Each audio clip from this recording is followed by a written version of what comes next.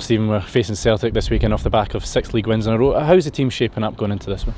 Yeah, positive. You know, we've had a really good week. We go in with a lot of confidence. You know, boys are at the top end of their game, and we're going to need that again. You know, make no mistake, we need people to really perform.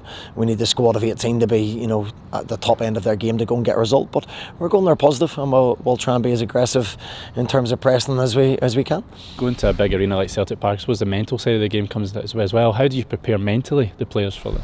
I think looking back at the last time, you know, defensively as a team we were organised quite well. We had made individual errors for the goals, but what we didn't do, we didn't really believe. We didn't look like we believed. You can talk about belief and you can say, yeah, we believe we can go and beat them, but you know, as a group of players, we didn't really go, okay, we're stepping from defending to attacking now. We need forward runners. We need to be brave and run beyond Celtic. We need people in forward positions to be holding onto the ball, taking people on 1v1. So we've gone in with a different mindset. We're going in with a different set of form, which helps confidence. You know, and we're going to give it a go. What have we got to lose? A lot be made of the young boys as well, and the lack of fear that they bring to the team. Going to Celtic Park, what can that do, having that in the team as well? Well, I suppose they haven't experienced defeat at Celtic Park before. You know, sometimes a wee bit older and wiser, you play with a little bit of trepidation and fear, and you think, well, what might happen, what happened last time. There's none of that with the younger boys. They go and play, they go and try and take people on. Doesn't matter what their name is, what shirt they're wearing, they're just as positive as if they were playing in the reserves.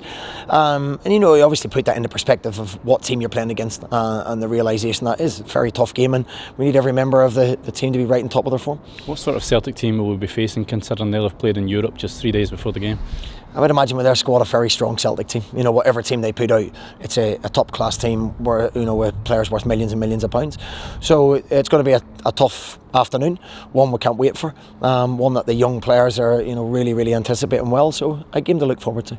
It'll be 86 years since Motherwell won 7 league games in a row. That's not a record that comes along very often. What would it mean? Would it really mean something, or is it kind of wider objectives, longer term objectives?